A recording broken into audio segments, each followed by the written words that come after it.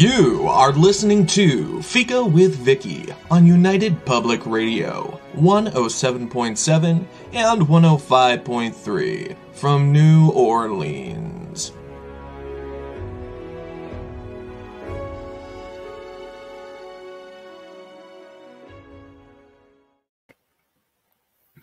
Hello, everyone, and welcome to Fika. Our returning guest today is author John Kachuba. We talked to John about his fictional works, Dark Entry, Haycorn Smith, and the Castle Ghost, and The Bottle Conjurer on earlier episodes, and I recommend all of them. But I also found out that John is a little free library steward. And since I am too, it gave us a point of connection. And that point of connection gave me a great excuse to invite him back between books to talk about some little free library facts and share our own experiences, reasons, and hints concerning them. And to sneak into finding out if there's any news on book 2 of The Bottle Conjurer and what else he may be up to. Thanks for having a little free library, John, for sending me a copy of, and the light's going to be difficult, Haycorn Smith and the Castle Ghost to put into mine. Stopping by today. It's always a pleasure, and welcome to Fika. Thank you, Vicky. It's great to be back again, and you're welcome. I'm glad you liked the book. Oh, I'm waiting. I'm waiting on book 2, trying to be patient, and adult-like in everything. But no, I love ghost stories, and whether fictional or non-fictional, you do them well. So you're my ghost story friend. I'm your ghost guy. I'm your go-to ghost guy. Yes, you're my ghost guy. I think we should start off a little bit about talking about the movement itself, Little Free Library. I just took the quote off of the website, their website, littlefreelibrary.org, to get it right. So, quoting, Little Free Library is a nonprofit organization based in St. Paul, Minnesota. Our mission is to be a catalyst for building community, inspiring readers, and expanding book access for all through a global network of volunteer-led Little Free Library book exchanges boxes. And so, John, why did you start a Little Free Library?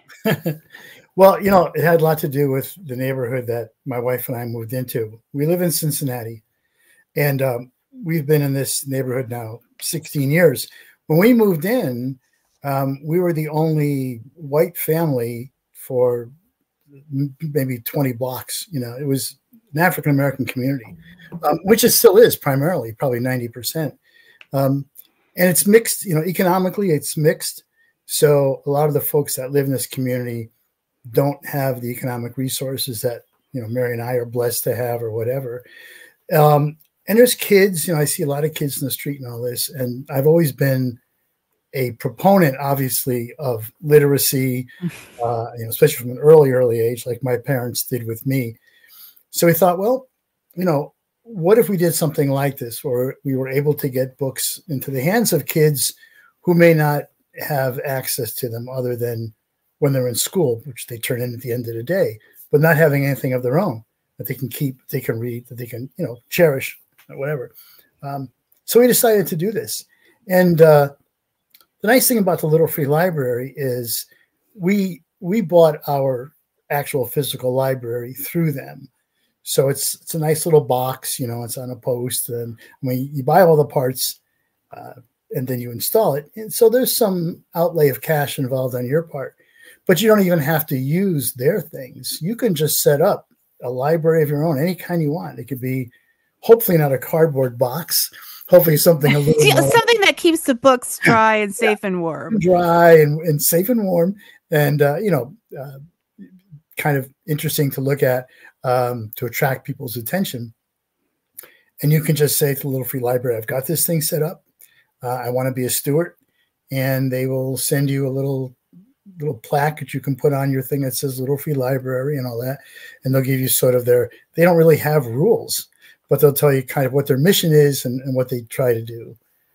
And so we routinely check the box. I just checked earlier this morning to see, you know, is anything moving? You know, and we rotate books out. If something sits there for a month or something, I'll go, well, maybe I'll move this one out and put something in. Meanwhile, I've got stacks of books in the house that people have been giving me for the library, but the library's only got so much room, you know? So I've got a library in the house and a library out in the street. But it, you know, it's really fun to watch when people come by. Sometimes I'll be sitting on the front porch or something, and they may not see me, and I'll see a car pull up or somebody walk up to it, and they stop and they browse and they take books out and they're looking through it, and you know, especially with little kids, they put them away, and I'll go there next day and I'll find sometimes books that I didn't put in, because the idea is supposed to be take one, leave one. But it's more like, in our case, it's more like, you know, take one or two or a couple and maybe leave something, because as I said, in this neighborhood, I don't expect so much for people to be leaving books as much as just taking them, and that's fine. No, it's absolutely about what people can do. Sometimes I'll go out and there'll be 4 missing. Sometimes I'll go out and they'll be almost all missing. Sometimes I'll go out and it'll be overstacked with people donating. The neighborhood's been really great at donating. We live at the end of the street. There's a college up around the corner, so we have a very diverse street and neighborhood, and I will find books in languages I'm not sure what they are, or something from India that's supposed to be a bestseller there, and I'm like, okay, I'm just going to borrow this one for a little while to see who this is and why they're so popular. So it is just an amazing source of knowledge over what is popular and what's going with certain ages and things. There's so if you go to the free library or Little Free Library website, as you know, there's a map that you can log on to, and you can put in like an address, a zip code or something, and it'll pop up on this map, and you can actually click on it and find out the street address and everything else and who runs it. And the map is international. I mean, this isn't just the United States. There's Little Free Libraries all around the world, and it's really kind of just interesting to look and see where they are. But we have some within like a mile of our house. There's a school not too far from us. There's a Little Free Library right out in front of the school. There's another person that's got one maybe 4 blocks away from us. And I didn't even know those 2 existed until I put up ours. Then I went on the map and I said, oh, I'll be darned. I walk my dog past the one to school every day and never saw it. You know? Well, that's it. And it is, as you know, I went rogue with mine, and we just put up, what we did is there's these little electric fireplaces out there about this big, and you can fit like 1 shelf in there. And I saw on Pinterest, and honestly, they're amazing because they're metal. They keep all the moisture out. It has a glass door, and you just open it. So we started with 1. I wanted to be all organized, but my husband just said, no, it's going out, you know. And so out went 1, and it was really popular. So we put out 2. And now that's our long stretch of fence in front of the sidewalk. So I'm envisioning, you know, additions over time, because I'm quite into this, but did register it. So I will be on that map soon. Well, and now as you're registered, you'll get the newsletter, and it's an e-newsletter, comes in your email. But when you look at that, they will highlight Little Free Libraries in different locations, and some of them are amazingly creative. I mean, they're really incredible. I saw one that was built inside a tree on somebody's property. It was a big tree, like an oak or something, and they had literally hollowed out the thing and had a glass door in it. It's in a tree, you know. And some of them just are fantastic. Or the little houses will have additions, so they look like a train, or you know, whatever it might be. But it's fascinating to watch what people do and how creative they get. And of course, that attracts attention when you see something. Well, right. You know. But that's, well, I thought about, because I had been looking on the Little Library Facebook page and as well as Pinterest. And because ours is at a bus stop, which is why I put there, I thought, oh, I can make a bus. But that just seemed like a too big a project at the time for me. I'm getting old, but I have seen like buses, and I thought I could call it the, bus stop book swap, whatever. What's that? Yeah, just it is. I mean, people say, "Oh, this is a good thing that you've done," or whatever, and it's, I'm not all that noble. It's fun. It is. It is. It's fun. Fun. Yeah. And you get to meet, if you yourself are not able to go a lot of places or whatever, because this is great for people who have limited transportation, because they can find books right in their area. You meet people. I'll go up and I'll be filling it out, and I'll find out people like thrillers or romances, or they'll say, oh, I should bring some books by and donate. Like, it's like a whole little world. Well, it's funny. I've had people actually say to me, like, well, do you have any, specifically, do you have any romance books? I said, well, when you get some, can you let me know? How am I going to let you know? I'm like, I'm going to call you up, or, hey, we got some romance books in, come on down. But it's funny how people actually are using it almost like a real library, where, I'm going to look up romance or, thrillers or spy novels or whatever. And I mix it up. I mean, I have nonfiction, I have fiction, I have, little picture books for kids, to, middle grade readers, YA readers, and of course, adult fiction and nonfiction. The other thing I sort of regret is that I bought the sort of standard box size, which is pretty roomy, but so many of the kids' books for little kids are, large format books, and they're beautiful, beautiful books. And I've got a bunch, but I can't get them in there. I was going to say that I have to find one. I have this one, Zen Ties, and I absolutely love the artwork in it. It's all about this panda, but it's too big either to go sideways or this ways. Right. So that's the problem with because that's the thing. I love the illustrations in that in children's literature. I don't have any little ones in my well, they're not for kids. I love them. They're in my life. So this gives me an outlet and a reason to pick them up. And even like this one has I'm not sure what language. I haven't been able to research it yet, but it has beautiful pictures. And there's one I realized that has a chipmunk in it, because I'm learning like this chipmunk. And where are we? And so whatever country this is, it has a chipmunk. So now I have to find the language to say, oh, they have chipmunks too, because I thought it, might have been more of a North American thing. So it's fun. Yeah, it is. It is. You get to thrift, and you get to bring, and I think my favorite day was there was a knock on my door. And because, like I said, we have a lot of international students and stuff. And so I went to the door, and there was a girl there, and she said, is that your little library? And I said, yes. And she said, does it cost anything? And I said, no. And she said, well, do I have to have a key? And I said, no. She said, yeah. She said, do I have to come back so you can open it from the back? And I said, no, you just open it up and you take a book. And she's like, I said, take a few if you need to. And then she was so happy. And I said, what kind of books do you like? And she said, the love stories. And I said, okay, we'll see what we can do.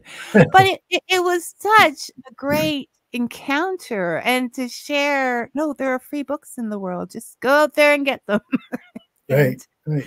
And so one thing for us too is, as I said, because of our neighborhood, it's not so ethnically diverse as much as it's just pretty much African American and some white families. So I do try to find, specifically, I try to find African American things. Like I have some African folk tales, and I've got a biography of Harriet Tubman. And so, I try to get those things out there too. I'm sure their kids are getting some of that in schools, but probably not as much as they should have. So they can take these home, And keep them if they like Yeah, this story. I mean, that's the thing. It's like their very own book. And it is, right. I mean, one of the reasons I started was because I saw kids waiting with their mom or whatever and getting fussy getting on the bus. And I thought, well, if they had a book, they could just choose a new book that was theirs. So it was brand new to them and they could take it on the bus. It would make a difference. It would be like an experience, right? And then people are like, "Oh no, they'll just look on their screens." But I'm like, "No, I really think there is a place for these picture books and books that are mine and I can, go choose it physically." There is like I'm a great ebook reader. That's cuz I can't have room. But for small ones, I do, and that sharing the parent reading the story to them on the bus. I mean, maybe I'm just idealistic. I just have this whole vision that's probably never happened, John. No, I'll tell you, it does happen. When I was growing up, when I was a little kid, I grew up in Connecticut, and I grew up in Bridgeport, which is a major city, but we lived way up called the North End, which was really pretty suburban and just being developed. So there wasn't any shopping centers up there. The only library in the city was downtown, which was like 8 miles away. We had a bus that came up, and I can remember my mother taking my brother and I on the bus to go downtown to do shopping because there was no place else to go. But every time we went, there was a department store, a local department store that had a book section. People can say, "What's a department store? What do you mean it has a book section?" But yeah, they used to actually have a book section and whatever. But we were always allowed to go into that book section and pick out a book. So when we came home on the bus, we had a book in our hands and we were reading it. So I mean, it does make a difference. Now we didn't have obviously phones to divert us, but I don't think I would have been diverted. I think I still would have stuck with the book, like I do today. Size-wise, well, I go both ways, but I do find that I've got to go. I've got to change to bifocals. That's all there is to it. I just hate that switching of size, right? And but I find that with the e-reader, I can make it bigger, the print, Right. and it is light, and you can eat popcorn while you're reading without getting out of the book. Okay. So no, I don't like getting smudge marks on the books.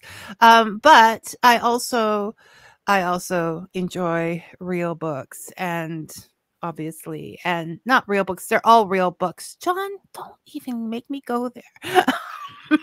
but they both have their places, and you can do both. So, not getting into that debate, buddy. No, I'm not either. I mean, I do look at a phone occasionally. I do have some reason to use it sometimes, or devices, iPads, whatever. Yeah, no, I used to do it on my phone, but I couldn't read anymore. So couldn't see it anymore. So my but for me though, there's something that whole physical aspect of a book. Holding a book in my hand, turning the pages, feeling the pages. I mean, I'm the kind of guy that I look at the font. Oh, that's an interesting font. Really? Really? Yeah. Well, I mean, I'd be able to identify it, but I'll look at it. So I really like the physical nature of a book. Well, books, the love of books can go in all different directions. There is the love of the story, and there is the love of just the physical book. Like I have books I've bought because I love the old illustrations, or they were on a subject, or they just looked old and nostalgic to me, which is why I had to have a little free library because I've gotten rid of all my books way too many times, just because they do pile up. Mm-hmm. But so you can love a book for many, many different reasons, not just the font. I like that. I like the books that had the little bordering across, like, you know, with the little big, or that starts with the big letters with all the leaves around it, you know, that kind of, that can be a beautiful thing. But that being said, I once bought a cover at a thrift store for my e-reader, and it wasn't the right size. It looked the right size, but it wasn't. And I thought, oh, for $2, I'm not going to return this. So I put that in my little free library, and somebody took that as well. So, I mean, I think you can go like movies or games or puzzles if you don't want to go any kind of screen, you know, the kids will pick them up because those are not things that the world thinks about anymore. My wife is you know, she's interested in gardening a lot and that kind of stuff, and she's kind of, you know, her books have been about culinary history, you know, culinary historian. So she thought about the idea, we haven't done it yet, but we might still do it, of just putting some seed packets in the little library too. And just, actually, I've seen things that were actually called seed libraries. And that's all they were. It's just that. So, you know, you can use it for other things as well, besides just books. But, you know. It's, people have little pantries, that's what I'm saying. They will have to stop me at one point, because I will still keep getting these little, I mean, if they're broken, like the heat or whatever's not working on them, or the fireplace light isn't working, you can, only one's working, you can get them for like $20 to $30. So I could line up this whole row like vending machines. Right.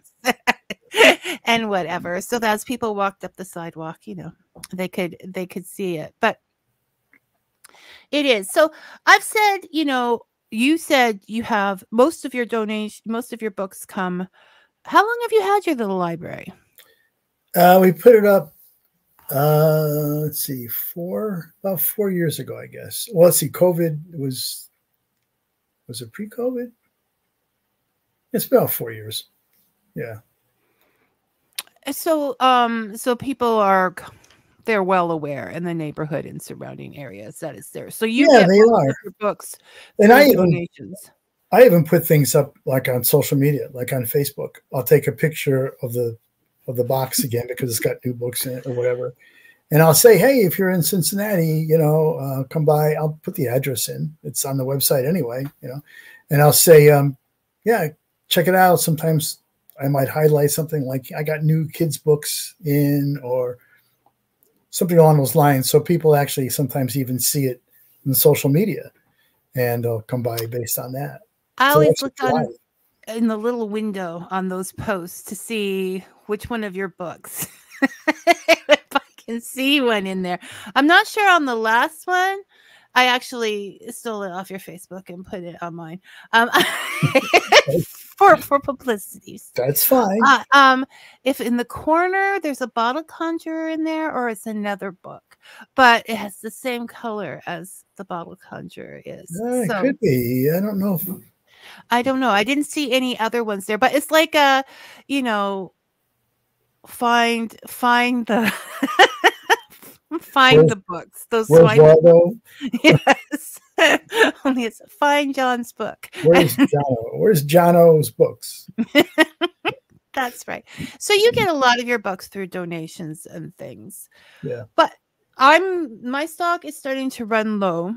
You know, I've had some people say we're going to move or whatever, and I'm waiting on that. But last year I really stocked up at flea markets and things like that for garage sales, not flea markets, garage sales for the kids' book and stuff. Because, you know, if you go at 2:00 when they're closing down, they don't want to bring the stuff back into the house. Right. They'll, you know, or sometimes, but book prices are quite high now. So a lot of even those and a lot of thrift stores reflect those prices in their prices. And so I'm like, I don't want to go much over like these. I will go on the old people's days, you know, the senior discount days. And I love that. Mine kicked in. And I did one thing. There are books you can't find. So the R.L. Stein books, this is not one of the classics, but it's one of the Fear series. So I got 5 of those for like $1 each, which I'm willing. It's a hobby and it's a treasure hunt. Right. And the books go out. You know, some of the someone did tell my husband they wanted Hardy Boys books, so I found some of those for like $1 by the time I got my discount. But the adult books are more. So I have to go out. We have to go out trailing. It's such a hard thing for me to do. I'm hitting those garage sales with a mission. Okay. Not just because I have to see what's out there on that table. So what we've been doing, besides obviously people donating books to us all the time, is, we keep culling our own personal library, and I keep stacking up books like, okay, I've read this, I don't have room. So I got stacks of books here that, somebody can just come and take them all. Well, I mean, I still donate a lot to the public library, and they have the Cincinnati Public Library has a warehouse, and it's open to the public on certain days of the week where you can go in and you can buy. These are books that they pull off their shelves. Yeah. And also that people donate to them. You can find some, it's a big place. You can find some interesting things, and they'll have a day where, for like $5, you can go in and you can fill up a bag, whatever you can put in a big shopping bag for $5 is yours, But even the regular day, kids' books are like 50 cents and things, So from time to time we do that, but we really have no end of inventory. If you didn't live in Canada, I would ship you a box of books. I know, it's so unfortunate.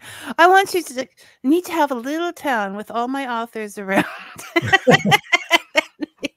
And a coffee shop right in the middle. There you go. Right. What's that? I'd live there. Oh, okay. Yeah. Okay. Well, but you live in a place called Loveland. Well, not anymore. I used to. Oh, you moved. Yeah, that's north of Cincinnati by about 20 miles. Okay, so now you're right in the city. I'm right in the city. So the Loveland Frog has quite a way to go to reach me. Yeah, no. Which means, okay, and also, so I've got so much on my mind. Okay, we'll see what Robin has to say this morning. Good morning, Vicky and John. Was just wondering, John, shapeshifters are mentioned all around the world and in all cultures. How did you manage researching? And I want to know about this too. How did you know I was thinking about that book? All this information for your book, Shapeshifters. Have you heard actual stories from people? So to the last question, yes. I've actually talked to people that have said they've had shapeshifter experiences where they've seen something or they know somebody that's had that.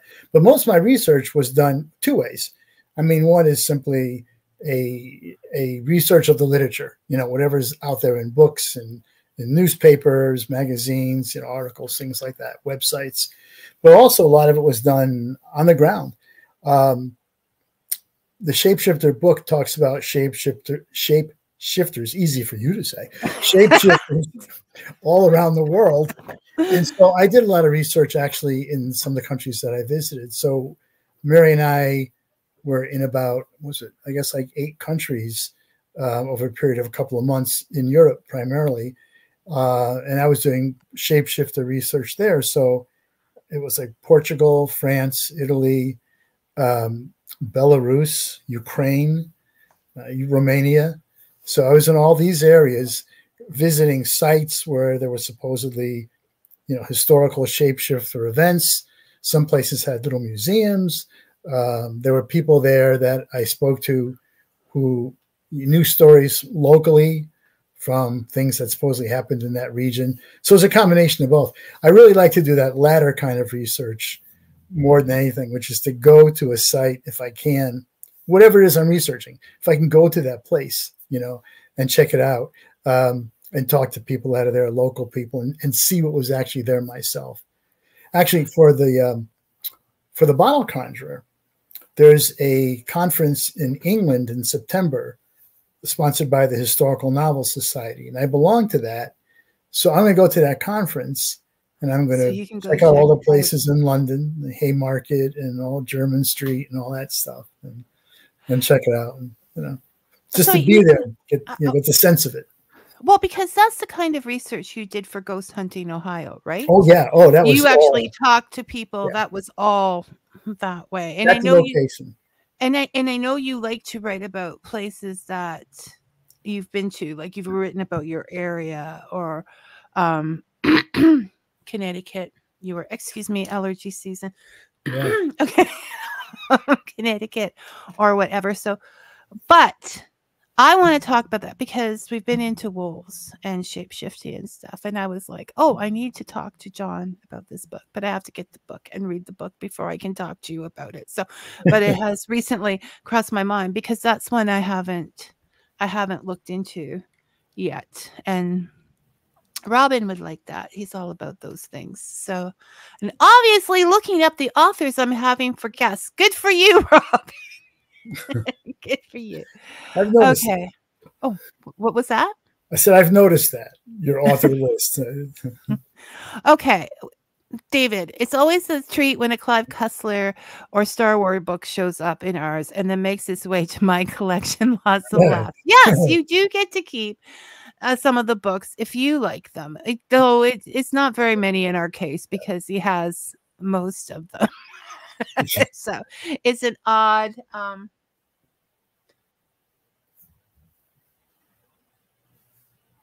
oh, that's an interesting question. Have you ever had any problems with vandals in your library? And we've been lucky so far. Yeah, the answer is no, and keep my fingers crossed. But I'm actually surprised because it's been up there, like I said, now 4 years. We're on a street that is it's a residential street, but it's pretty heavily trafficked. It's an urban neighborhood. We get people that live on the street, obviously, but we also get a lot of people that are sort of transient coming through and all. And there's been issues of people checking cars at night and things like that. So. Again, knock on wood, we've been fine. I think people say, what am I going to do with a book? Well, no, there's not much fun. It's not like glass shattering but I also think I would like to believe that there's just something, sacred about books that they wouldn't do this, right? Yeah, that there's like this kind of feeling towards them. And I was concerned that too, because we have a very busy, though the neighborhood demographic has changed a little bit, we have a very busy street. And there were times that, we would just get spray paint down my long fence just because they happened to be walking by or whatever. And nothing with the library whatsoever. I'm so proud of people and yeah. And you can't let that stop you anyways. There's dangers in everything.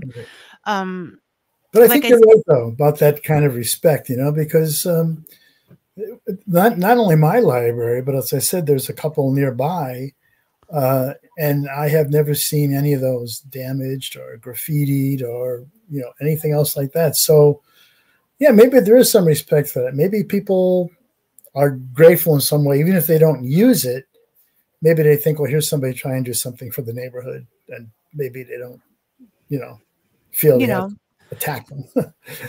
Well, that's it. Even if it's not in their interest today, it is that it's understood that books bring knowledge, and knowledge brings power.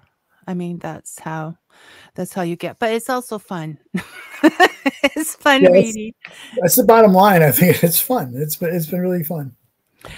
So I had other things, but that is we talked. Okay, so what I'm going to do, and I'm talk to John about it, and if there's any other authors out there who would like, although I am not asking because I understand that shipping books is very, very expensive, but my library doors are open if anybody wants to, and just give me a shout. For now, I'm going to put post-its in just saying that this book was donated by the author and the publisher, whoever was donating it, and that perhaps if they liked it, they could let the author know on social media or drop a review in Goodreads. I think I'm going to get some permanent stickers later because, I want to know where these books. I want to know. It's not like I want to know. And I am curious as to where they're going or whatever. So, you know, if people could let me know on Fika with Vicky if they got the book and where it's going or it's happened to land, that is always interesting. Did you ever hear? There's an interesting add-on to what you're saying now. There was somebody who had whatever book he had. I don't know what it was, but in the back of it, he glued kind of a sheet of paper with lines and things on it, almost like the old library cards that used to be inserted in the back pocket, right? And he had a sticker that he printed up and put it in the front somewhere, which basically said, look, this book is free to you. I want you to read it, and I want you just to sign your name and location, where you were, and the date. And then I want you to leave that book someplace for somebody else. So the first thing he did is he had it, and I think he left it. I think he left it first in an airport, in the airport lobby, waiting area, whatever. Thousands of people coming and going, right? He left it, and at the end, I think there was. How did he know? I think he had like an email address or something, and asked the last person to send him a copy or something like that. But he was able to track where this book went, and it was like all over the world. And, like, I don't know, 100 people or something read it and just passed it on. So somebody would pick it up in the library and they'd be reading it on the way home in their car or something. And then maybe they'd go to a grocery store and leave it on a counter or something, and somebody else would pick it up again. So, yeah, no, I love that kind of stuff. And it brings the story, I kind of have put on the Fika Facebook, and that have book will travel. But how far will a book its own travel? Yeah. I'm going to start working something like that stuff out because that's all interesting. It makes life fun. It does. It's communicating with the world with perhaps, another means other than the way we're communicating now.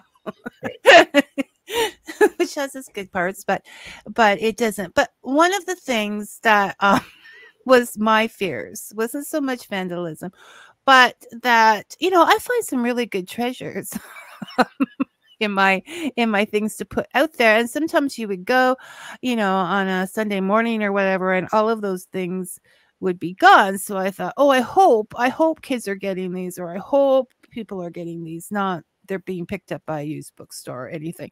So I did see, and I shared with John earlier on the Little Free Library's website, they have stamps you can purchase that's from a Little Free Library, free forever or whatever. And I want to get that to put on my book, so that I don't care if it comes to mine. I don't care if you think Uncle Joe would like that book and you share it with him, if it goes to other little libraries and whatever. But once people donate it to me, or I donate it, I really would like it to stay in that realm of free book. Mm-hmm. Right? So I'll get them. Yeah. Right. No, it's not a, people do what they have to do. And that's the thing. But I have my things. So we're talking about, okay. So what is the exact name of your shapeshifter book, John? It's called Shapeshifters, A History. Right. Okay. That was so complicated. Yeah, right. You don't know what allergy medication does to my mind. So, that and book was nominated for a Bram Stoker Award from the Horror Writers Association in 2020. So it didn't win, but it was nominated, and that's pretty good, because there were, I don't know, a couple hundred, books that were in the running for that. So I haven't read it yet, so I can't make comment, but I will just ask you some questions about it, and then I'll pick it up and we'll do this again sometime. Sure. So you do werewolves, and what kind of shapeshifters are? Yeah. So the whole idea behind the book was to, you mentioned werewolf. We know werewolves, we know vampires. Those are sort of the quintessential shapeshifters, especially werewolves, right? But what I was looking at was the shapeshifter character through history and cultures. So I was looking at sort of the earliest kind of illustrations or mentions or what are of shapeshifters, which go back to prehistoric times, you know, cave paintings. But up to modern day depictions of shapeshifters in movies, in novels, you know, TV programs, whatever it might be. But I was also looking at them, you know, cross-culturally. So it wasn't just in the West here thinking of werewolves. I was looking at how they show up in cultures all around the world. And it seems to me that almost every culture has some type of shapeshifter character in it. And I keep using the word character because it's not always a werewolf or a vampire. The sheer number of types of characters just blew me away. There's thousands and thousands of types of shapeshifters all around the world in different cultures. Japan alone has, I don't know, a couple hundred probably, you know. So it was just fascinating. So it's a little bit of, it's a lot of folklore, and but it's also how they show up in mythology, how they show up in religion, how they show even the psychology of how big is this book, John? well, so the thing was, that's a good question, because I really had to winnow it down to kind of an essence. And so I've gotten a little bit of criticism about, like, well, you didn't go deep enough into this character or deep enough into this one. But I said, if I had to do that for every shapeshifter, I'd be on volume 90 right now trying to finish out this series of shapeshifter, you know? So it's more a broad spectrum look. But yeah, the book itself is, I don't know. And the psychology, I'm sure a lot of it is the same for all the creatures. Like, well, I looked at the idea of why the psychology was more, why is it that the shapeshifter character resonates with people in almost every culture and through time? What is it in that character? What does it say about us? What do we get from having a shapeshifter character and writing about one and having one in movies? What does that feel for us psychologically?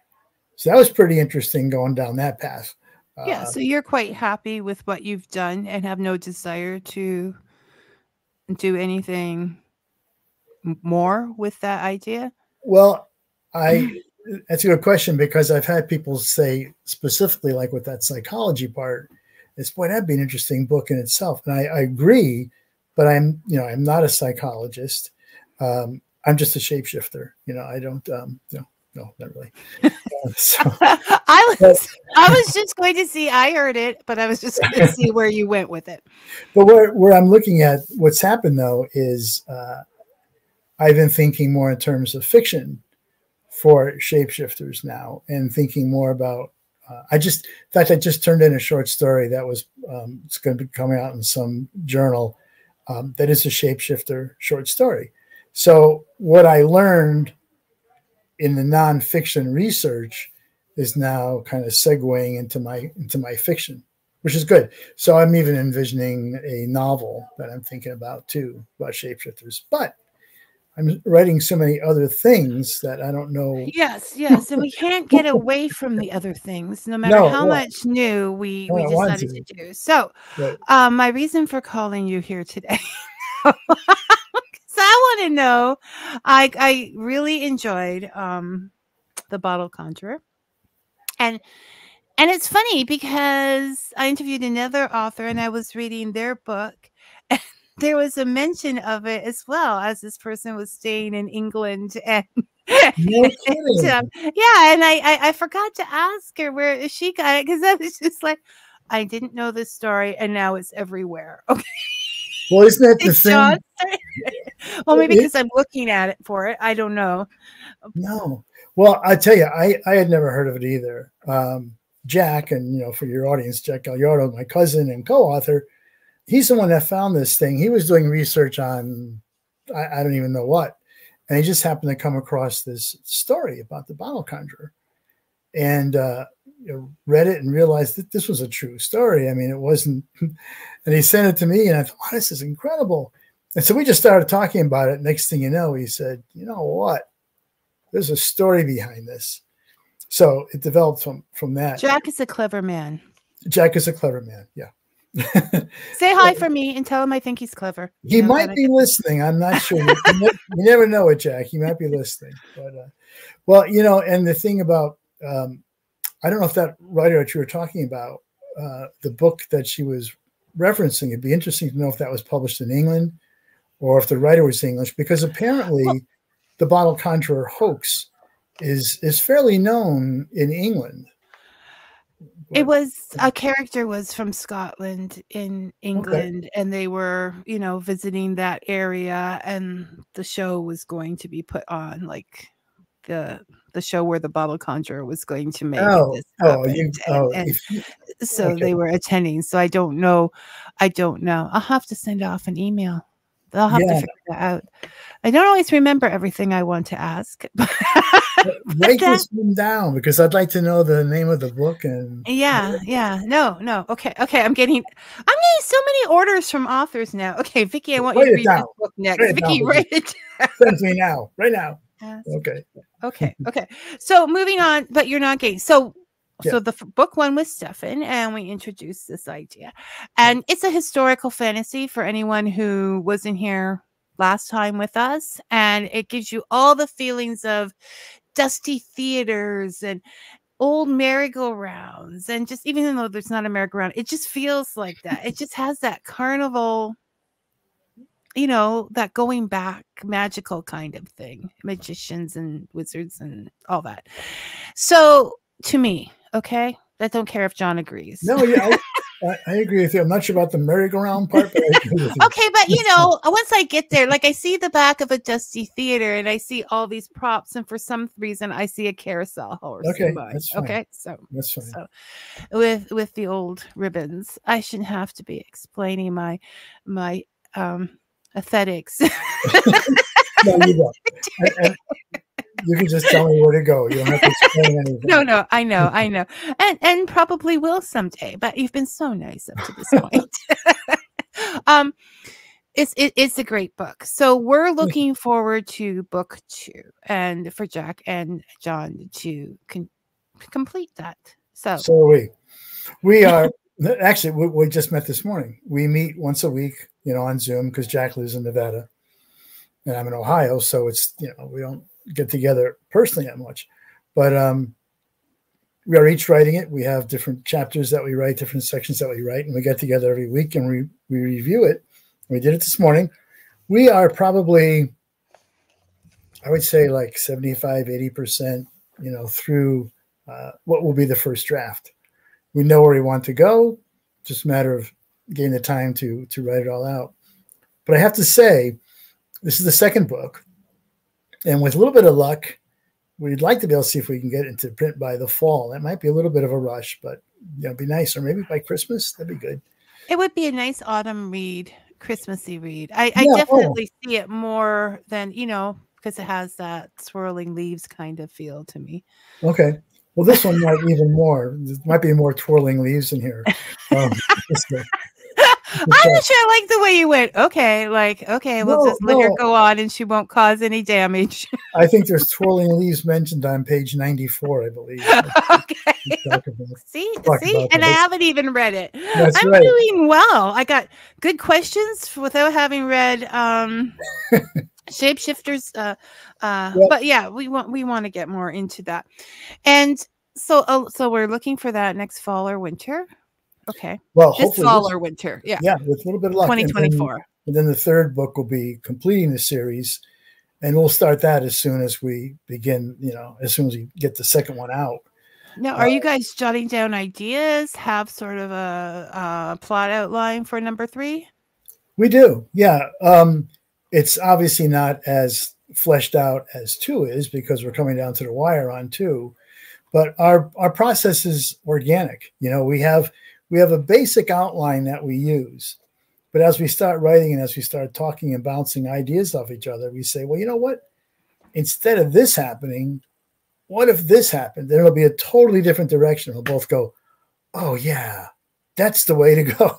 You know, so we get that kind of feedback. Or it might be that something that we had in the original outline, we say, well, you know, that's not really going to work now. So we pull it out.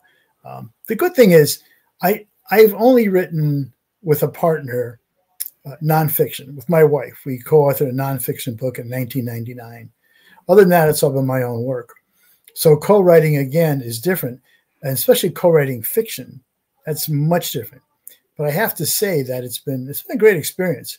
I mean, Jack's been great to work with. You know, he's just he's open to ideas. You know, and I'm always careful, since I'm the guy that's written other books before. I'm always careful not to try to, this is the way it should be, Jack. You know, and hopefully is that awfully hard for you not to do that, John? No, well, it's really not, because I do teach writing a lot, you know, so I know when to step back. And the thing about fiction, especially any writing, but especially fiction, is it's your own world. You know, if you have a different vision about something, that's fine. And even just the basic mechanics of writing, there's rules, and I put those in quotes, about writing. But as we know, every great writer has broken those rules, you know, and come up with their own rules. So it's a very subjective thing. There's bad writing, no doubt about it. And not from Jack and myself, but there is bad writing in the world. But good writing can be done in a myriad of ways, you know.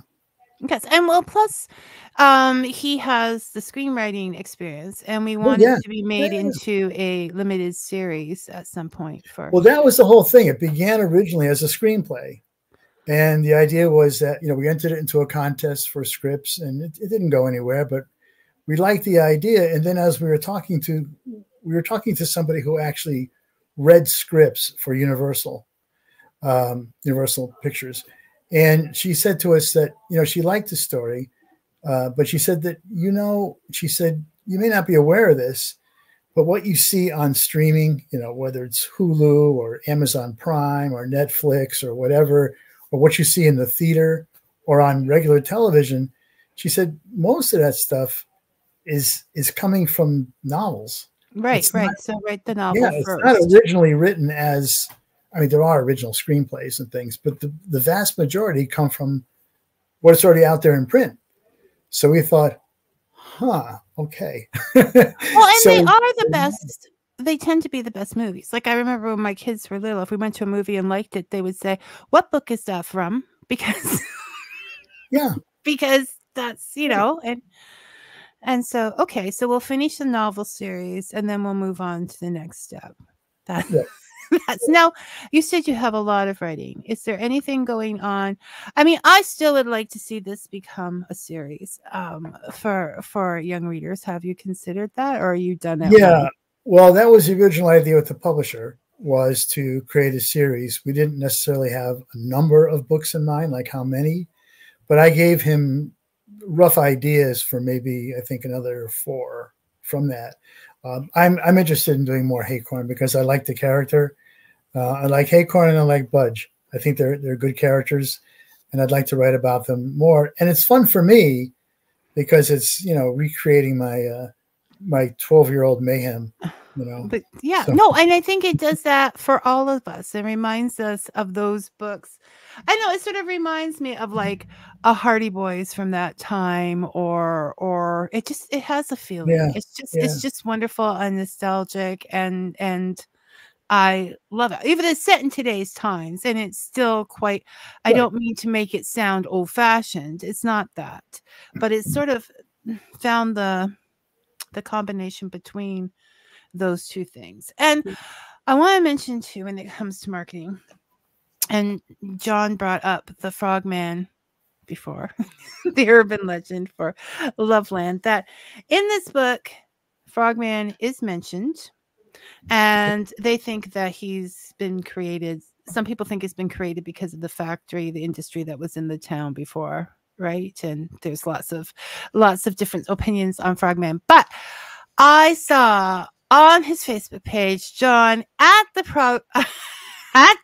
Frogman Festival, which is the second year, you said, this year, toting his book in Loveland, toting his book about Loveland, and with the Frogman mentioned in it, and, you know, parades, pipers, frogmen. It seemed incredible, and I thought, oh, good for you. That is such a wonderful place, you know. So people need to find places that that work with their books. Oh, yeah. Not necessarily For sure. book festivals, because there's a billion books at books festivals. Right. And I'm not saying you do that too. You're pounding the sidewalk all the time. But you know, I expect to see you at the door someday. I might be there. Hi, I'm John Kachuba, and This Saturday, I'll be at Ohioana Book Festival in Ohio, which is in Columbus. And it's a statewide book festival. They're anticipating like 6,000 people to attend. So, you know, yeah, I'm always doing stuff. and when is your trip to England? Just so that I know. That's early September. Well, the conference is the 6th to the 8th of September. It's a weekend. So I'm going to be there maybe a day early, and I'll probably spend another 3 or 4 days afterwards in London and then come home. Oh my gosh. Okay, I have to put this because this is the biggest dad joke of anything. Dave just said toting his book. That's actually what I thought you said. Okay. I was saying, oh, good for you, Vicky, but okay. No. I didn't mean that, but yeah, because you see, because I don't have a dad sense of humor, because I'm not a dad. So I'm not looking for those things, because it's obviously now I have proof it's a thing. Because you guys picked that up on that. Okay, so, and also on your Bottle Conjurer website, which is scrolling across here, but if you just search the Bottle Conjurer, you should find the book site. You have a blog that has some tremendously informative articles in it. I thought they were tremendously informative anyways. Yeah, they're sort of paranormal articles from around the world. Most of them ghosts, but not entirely. And a lot of them I get from, I've interviewed some folks who have, you know, allowed me to interview them for the sake of the blog. Well, you're pretty famous out in that world. Like, you've done some pretty big shows. Name shows. And right. And no, but that's on your regular website. But on your Bottle Conjurer website, you have some historical. Right. Oh, so we just started a blog. So we have a blog series on the Bottle Conjurer website. You're right, called Writing Historical Fiction. And each month there's a different topic about historical fiction, like, you know, how to develop historical characters, how you talk about details and things from that time period, how you're accurate, how you do research. So I think we've got three posted up there now, and we hope people would go to it and read it and make comments, especially if they're interested in writing historical fiction. Even if you're a reader of historical fiction, you might be interested in it, but a writer especially. To see what they do. Well, you know, it's not a competitive world. Everybody's at home writing by themselves and they're lonely. So if they can connect with somebody else on one of these blogs or whatever, aside from them being helpful, but it's lovely to find groups and connections, like, you know, and then start giving orders about people finding out where they got their information. That's good. So yeah, go in there and take a look. I did enjoy them. So, and you can pick up your books at any of the major sites, as well as local bookstores to you. Yeah, I mean, you know, Bottle Conjurer just came out, well, kind of officially just came out in March of this year. We had kind of a soft opening, if you will, back in November, but we did a major launch just this past March. You can ask for it in your local independent bookstore. You may not find it, but they can certainly order it for you. But it is on Amazon.com. It's on BarnesandNoble.com. It's on all the. It's available through the internet for sure. You know, maybe in your library too. The public library. Yeah, or you can always, many libraries will let you ask for certain books. Oh yeah. And you can use that power to read what you want to read. So thank you for joining us today, John. Jack, if you're out there watching, thank you for watching. And yeah, we'll have to get together again to discuss these things, but maybe, well, you have you've got writing to do, you've got a trip to England to go. How long are you going for? Just probably about a week. So not much longer. Yeah. So, okay. All right. So you take care, and thanks for joining us. And it's been fun. Thank you. Fun as always. Okay. Take care. All right. Always fun with John. And for the rest of you, I will see you all next week. Until then, may your coffee be hot and your story sweet. Thanks for listening, everyone. Welcome to Negotiating Happiness, the show that helps you find... And that was wrong. But go check it. Negotiating Happiness out. Okay, here we go.